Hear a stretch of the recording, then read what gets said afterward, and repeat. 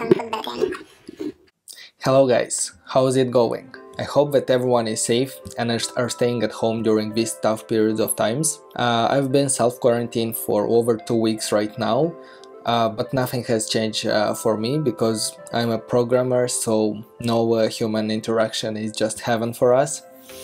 So recently I read a great article about social distancing and the importance of acting right now, because on this graph you can see the difference between social distancing at day 20 and day 21, which is 40%, which is terrifying. I wanted to better visualize this effect, so I decided to do a simulation. Yeah, right, I'm gonna simulate coronavirus and try to demonstrate how social distancing can help us overcome this pandemic. So, without further ado, let's just jump into it and start coding the simulation. So the first thing that we're gonna do is we have to create the world on which we will later on draw our people. So for that I just created an empty canvas, so here it is guys. I think I created the perfect solution for coronavirus, because no people nor no virus spreading.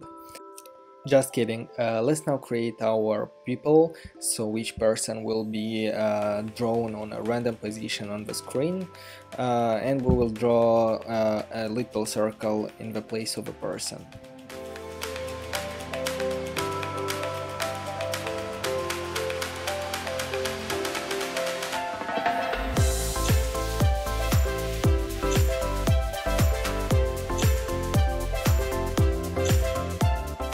Hey, look at them.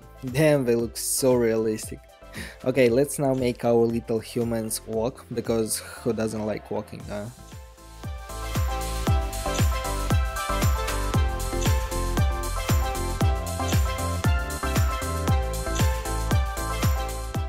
I think that's an accurate enough movement of the people. Okay. Let's randomize completely their way of moving, so we can have a pretty accurate simulation. So here we can see that they move in a random direction and they change with direction. So I'm pretty happy with it, so let's move forward. Right now let's start programming a way to distinguish between infected and non-infected people.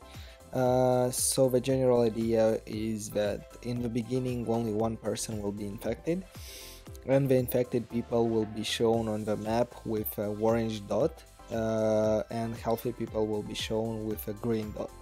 So here we can see that we generated half of the people that will be infected. We can see these orange dots running around. That's good. Well, that's not very good, but for our simulation that's good. The next step would be to make the virus spread, so for that we will have a contamination radius around infected people, and if a healthy person gets into that contamination radius, he'll get infected as well.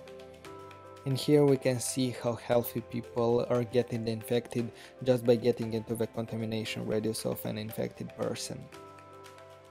After that, I programmed that each person that is infected will get ill after 5 days, and when they are ill, they are shown on the map as red. And later on we will make so that ill people will get transported to the hospital, so they will not get into contact with other people.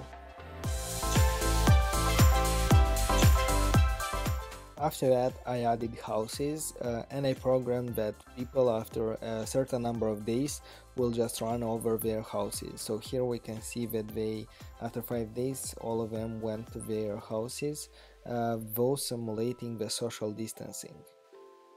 Finally, I added some more touches to the code, and specifically I added a navigation panel on the left where we can set the number of people that the simulation will run, and also the social distancing at which day. This way we can test it with different days and see the result.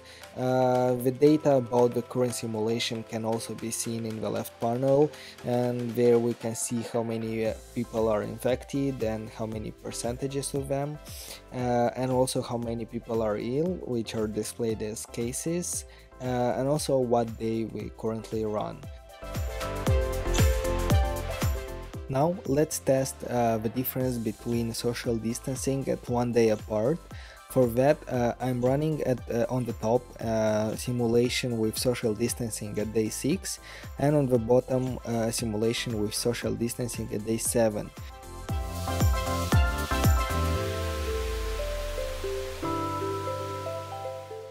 And here we can see our results. So for social distancing at day 6, we have 29% of people infected, and for social distancing at day 7, we have already 46% of people infected, which is a 58% increase. That's insane. Let's also try to run a simulation with almost no social distancing. So I will set the social distancing at day 20, and then we can see how many people are infected. Yeah, we can easily see with no social distancing this virus can kill everybody except from some people living in jungles, I don't know. That's it for today, guys. You can access the simulation using the link down below and play with it. But if you're a programmer and want to contribute, I also left the link to the GitHub repository, and if you have interesting ideas, just make a pull request and I'll have a look at it. If you're not yet subscribed to the channel, please consider doing so and leave a like to help me get started on this platform. So, as always guys, stay hydrated, write clean code, and don't interact with people, it's kinda lame nowadays.